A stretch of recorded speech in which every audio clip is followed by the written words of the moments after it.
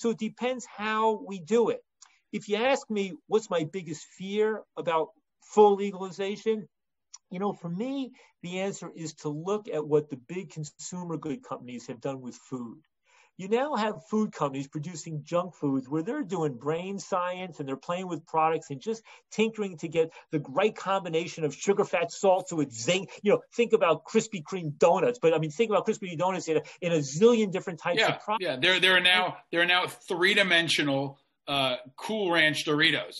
These things scream at me, and they're in my car, and I look at them and I'm like, this was a sick fuck who designed these things, right? I know. It's the Chris Rock routine. He found out what's the secret ingredient in Krispy Kreme donuts? Crack cocaine. Right.